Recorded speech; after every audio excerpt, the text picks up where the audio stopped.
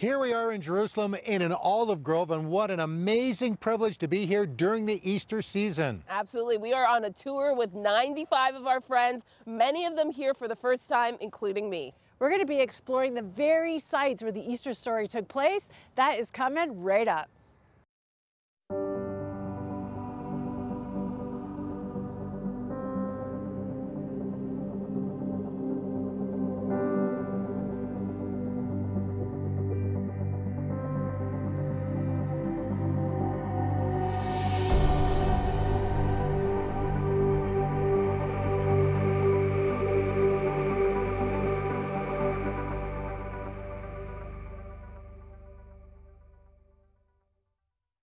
Welcome to the special edition of 100 Huntley Street. Greg, Cheryl, and Maggie here with you. And ladies, we are on a pilgrimage overlooking the old city of Jerusalem where the Passion Week took place. It's been such a remarkable time. We're going to be visiting holy sites where historians and traditions say that the last days of Jesus' life on earth took place, including the Garden of Gethsemane, the Via Dolorosa, and the Holy Sepulchre Church. And this being my first time, it was emotional walking down the Via Dolorosa and imagining Jesus carrying his cross on his way to Golgotha. And the reminder, again, during this Easter season of the redemption of his resurrection and his death throughout this time.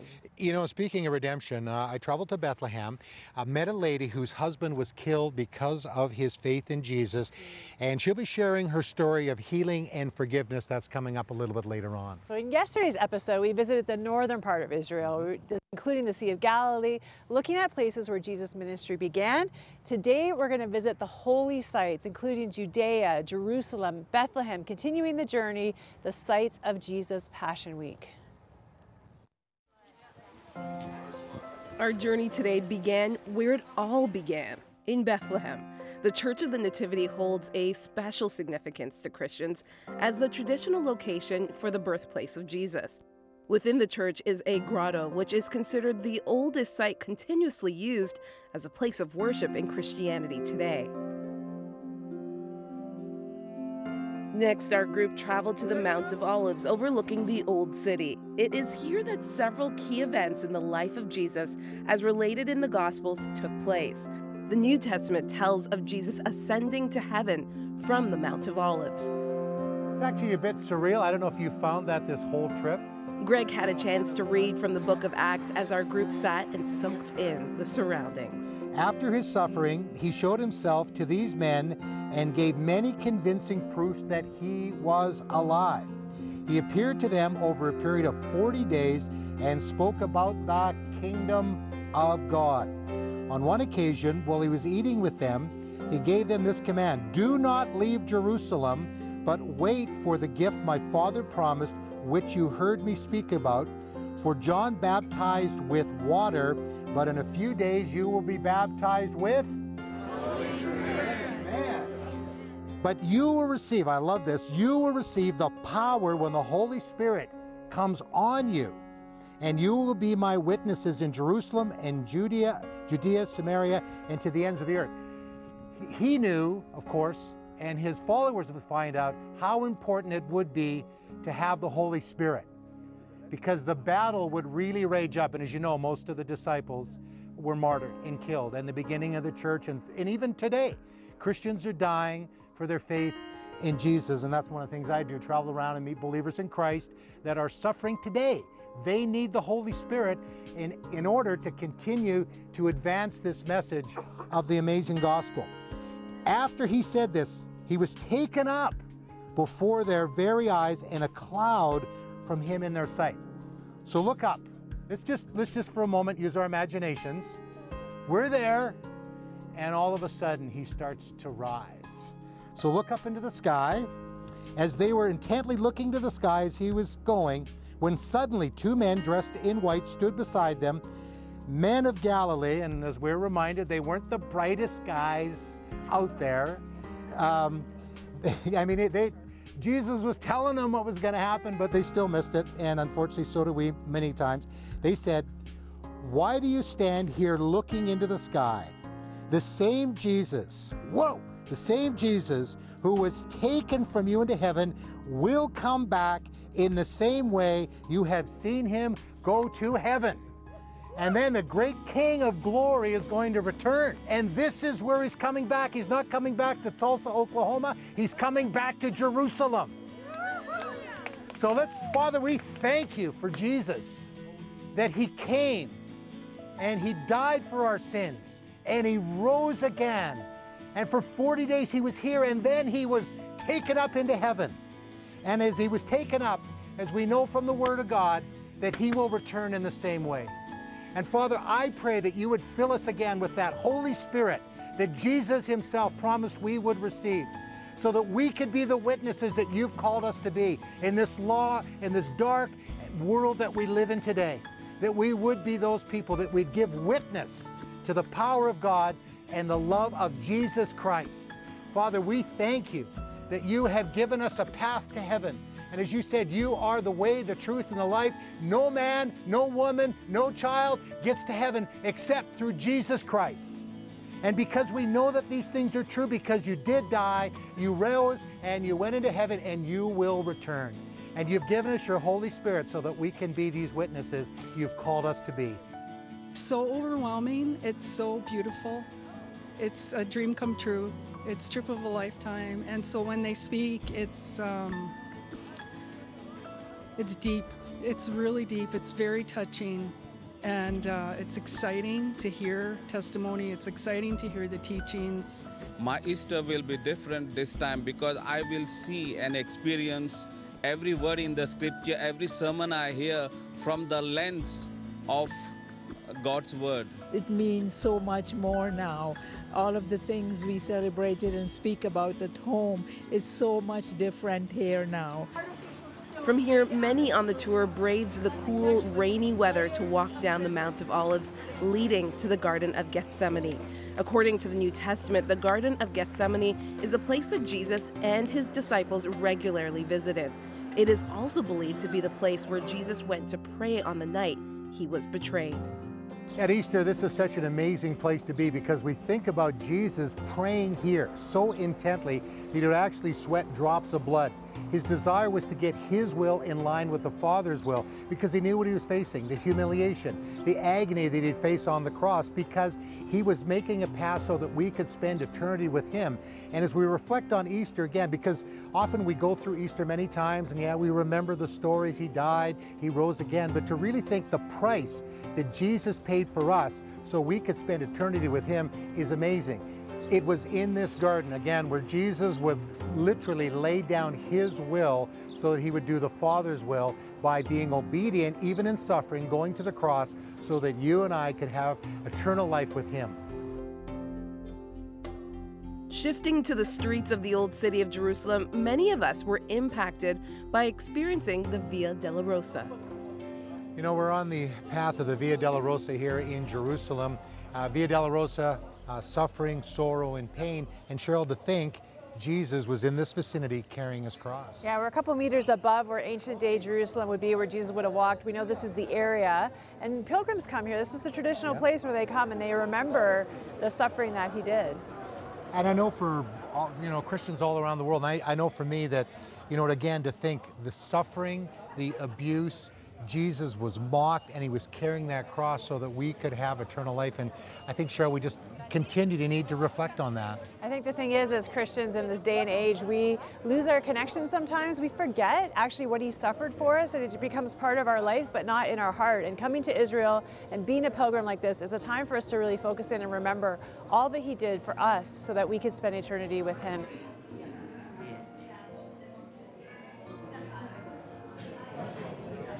So behind me is the Church of the Holy Sepulchre. It's the traditional place where they believe that Jesus was crucified and was buried, and I just went in there and I got really emotional. I think just seeing so many pilgrims from around the world and thinking about, whether or not that's the site isn't really the point. It's about remembering what he did and valuing what he did and being grateful for what he did. And yeah, it's just, I think it's very overwhelming. And I just came out just thanking Jesus for what he did, and remembering that this was a real event in history that happened, and it changed all of our lives. It changed my life, and I hope It's changing yours. I know this Easter for sure it's going to be very different because now being here, we just came out of the Church of the Holy Sepulchre and I thought I was going to have all of this emotion and it wasn't that, but it was more actually walking through the Via Dolorosa and just imagining Jesus walking down those streets and just the pain and the suffering that he was going through. I know Easter is just going to come alive in my mind as I read those scriptures I've read so many times before and imagining where it actually happened. It's going to be amazing.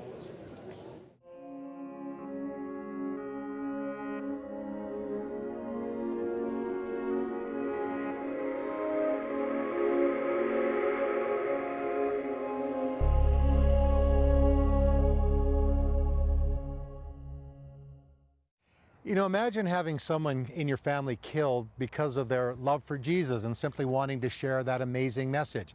Well, that was the case for one such woman. Her name is Pauline, and I had the privilege of traveling to Bethlehem to hear her story. It made headlines across the world back in 2007. The murder of Rami Ayyad, killed because he wouldn't back down from those who wanted to close his Bible Society bookshop in Gaza.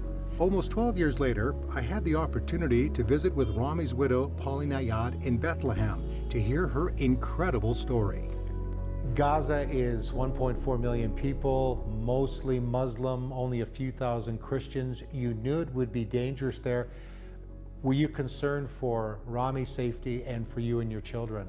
I was really concerned and I was afraid of this thing.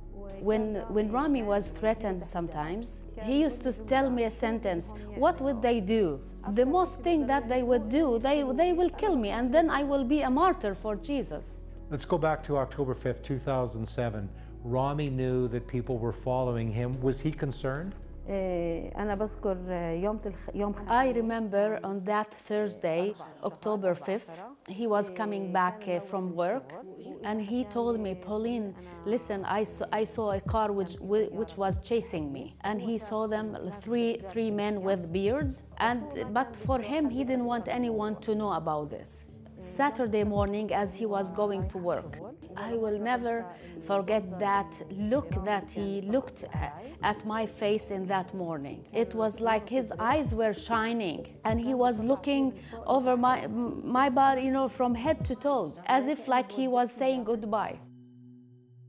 Later that day, Pauline had a strange feeling when Rami didn't come home for lunch. When she called him, he was vague about his whereabouts. A few hours later, when family members tried and got no answer, it became apparent he was in trouble. As they were gathering in the church, one of the ladies was trying to call Rami as the others, and suddenly she heard the ringing. So that means that she reached him. But one of the guys, took the telephone from her, and he, because he was eager to know where is Rami, and so he spoke with Rami, and then Rami said, I am away, in 2 hours I'll be back, but I am in Rafah. They called me to tell me this information. In the same time, Rami just called me in that time. And I told him, Rami, I want you to explain really clearly to me what's happening because I am so worried about you. And he told me, I am in a place far, far away and, it will take time. And this was the last time I hear Rami's voice.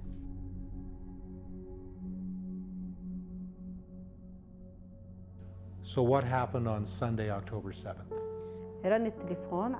About 6 a.m. in the morning, my telephone rang. My father answered the telephone and it was Rami's brother talking. And I heard my father saying, so did you find him? In that time, I thought maybe they found him and he's like in the hospital and something good I'm gonna hear about Rami.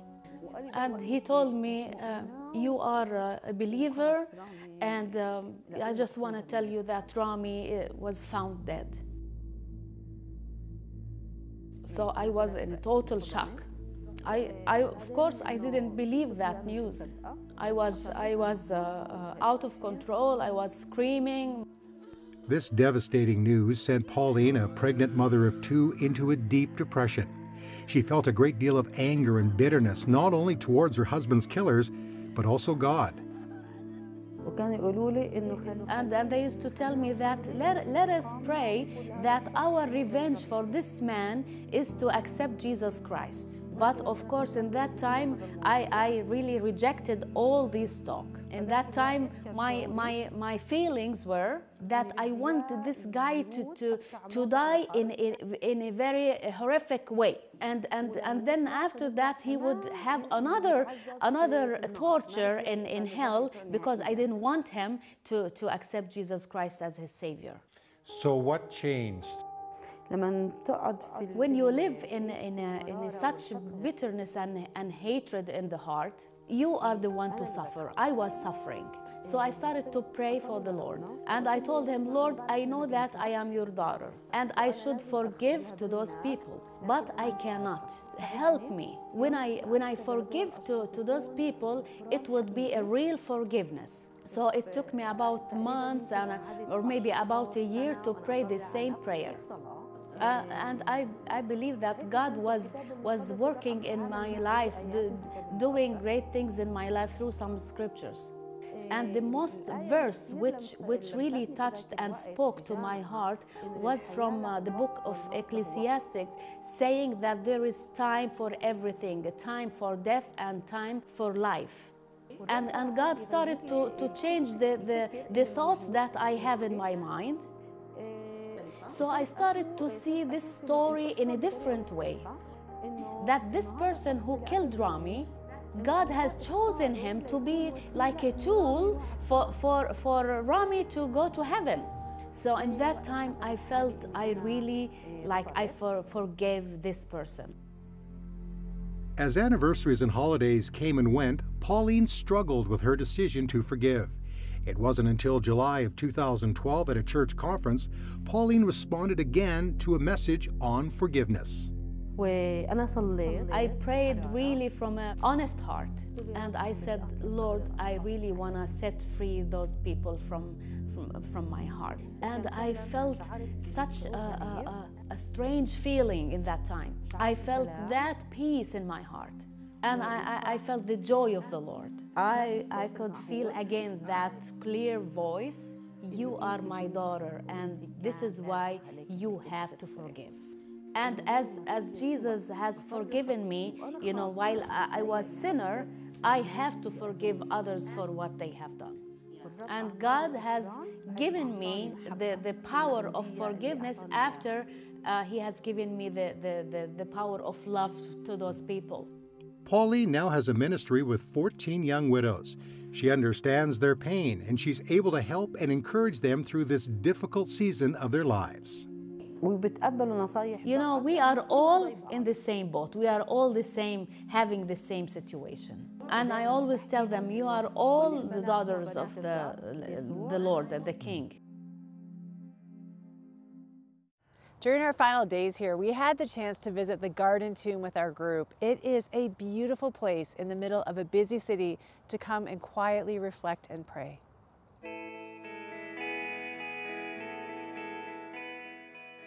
I just want to read the scripture. I was going through all of the different accounts of this place and what it commemorates, and Jesus being buried. And the account in Mark really struck me because we serve a living God, right? Amen?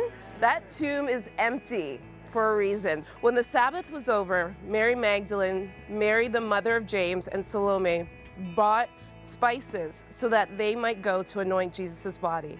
Very early on the first day of the week, just after sunrise, they were on their way to the tomb.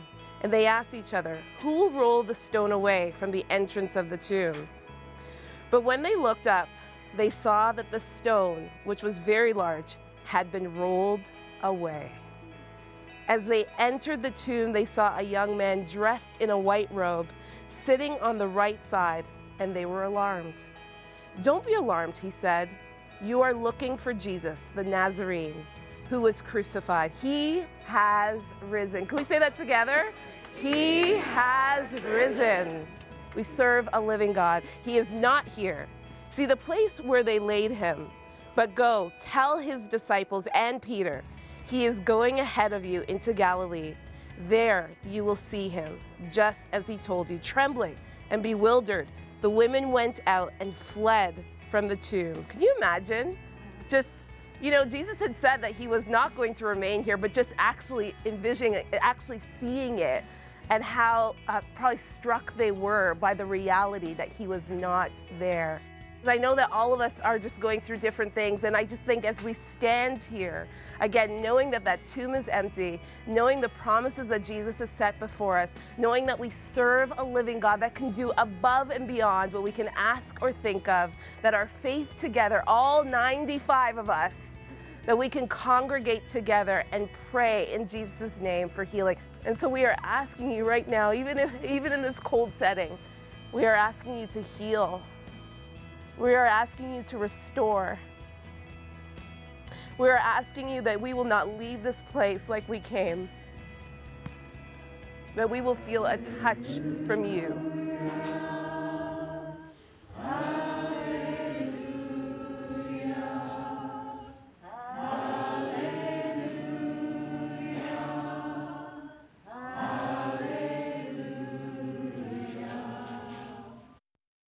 Having the opportunity to pray for people at the Garden Tomb, that was one of the most moving experiences for me, because we're in the places where Jesus did these miracles and we're praying for healing. Yeah, and Jesus promised that he left us with the power to lay our hands on the sick and to heal those that are ill. And so it was just so powerful, as you said, Cheryl, to be able to spend that intimate time with our 95 friends, just to say, Jesus is here. The tomb is empty. Yeah. That he is risen, and we celebrate that today. You know, and Jesus not only did physical healing, you can read about that in the Bible, but also the spiritual healing.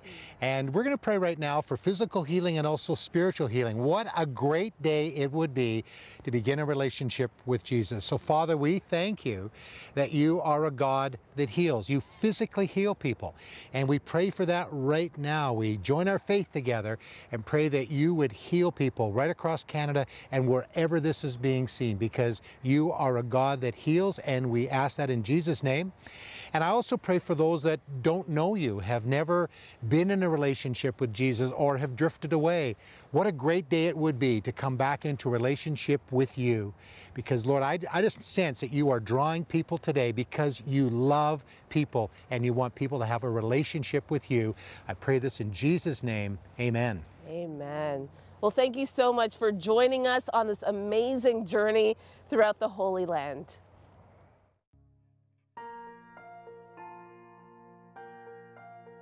Oh, I feel like I learned so much more. Every time I come here, I take in so much, but I think also when you come here, you realize how much more you need to learn. And I always leave these weeks thinking, I want to read my Bible more. I want to go back over all of these stories and study it again, you know, and just, I don't know, it's just you realize how much you don't know.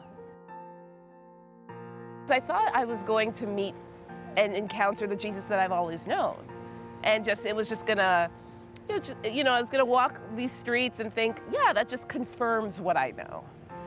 But when people said my life would be changed by coming here, I think it was more my eyes were changed by coming here.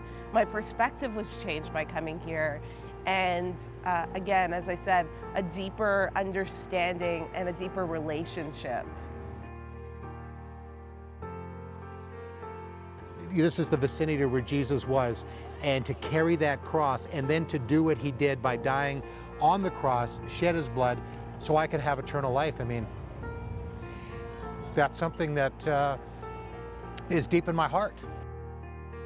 It's the whole thought process of him going. It's the whole process of him, the resurrection, and the death and the resurrection. And it's like, oh my gosh, this is my Savior.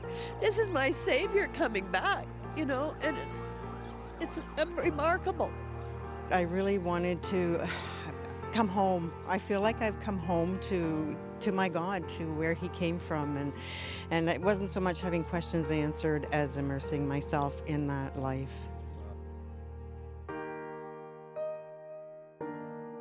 It matters far beyond even just the physical places that we're visiting. Taking a week out of your life, or 10 days, or however long it is, and saying, I'm just going to learn about my faith. I'm going to seek God in the places that Jesus walked. there's something about it, because in our lives we really have the chance to focus on that and really take that time apart. So I think it's a sacrifice, and it's a commitment, and it's an act of devotion. You know when you're in a relationship with somebody and you think you know them, and then something pops up and you realize, oh, I didn't really know this person. I feel like I really know Jesus now. Like, you know, I've been a Christian for quite a long time, but this was just different. You know, people kept saying, oh, your life's gonna be changed, you're gonna go through all of these things, but it was really just like, oh, like understanding Jesus more. I felt like I understood him, and now I'm reading my Bible thinking, I didn't really understand who Jesus was. Like now I truly can say that I understand the streets that he would have walked, the context, the historical context of his story, the biblical context. I mean, yeah, I just feel like I understand him on such a more deeper level, and it's just changed my perspective of my relationship with him.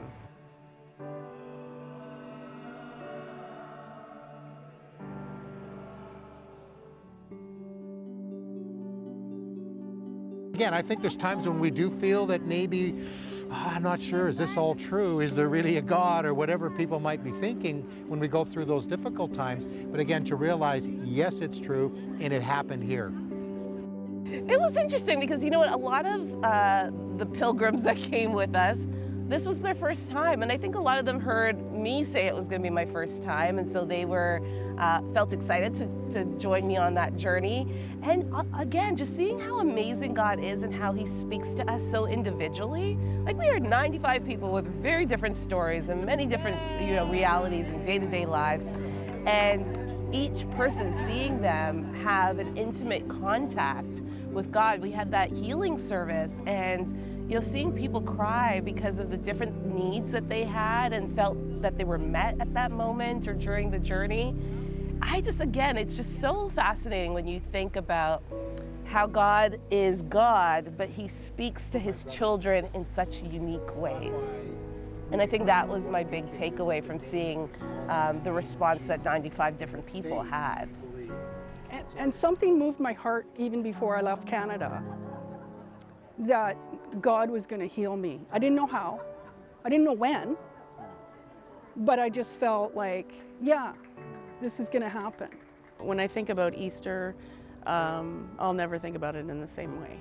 Yeah, just knowing that we walked the Via Dolorosa. We walked down from the Mount of Olives. We were on the Mount of Olives, but we walked down just as Jesus would have done, and walked in his footsteps, the Garden of Gethsemane. Even people that aren't Christians could come and get so much out of it, out of the historical, but I think once they're here, they can't separate themselves from the biblical story. I read somewhere once that an atheist said, I hate Jerusalem. You can't get within 20 miles of it without feeling the presence of God. And that's so true. On by this man named Jesus. And when you think about all that he went through, when you're walking that Via Dolorosa, when you go to those sites and you see and you hear what Jesus went through, and you actually see it with your eyes, it will give you a deeper understanding of the sacrifice that he paid for us.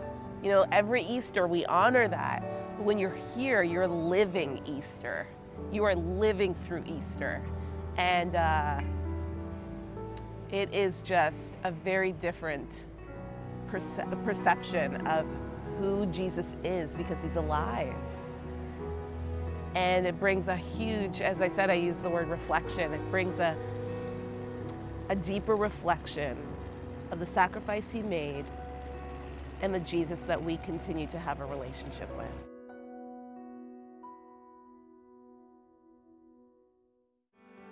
Thank you for your ongoing support of Crossroads, a member of the Canadian Council of Christian Charities. You can write to Crossroads, P.O. Box 5100, Burlington, Ontario, L7R 4M2.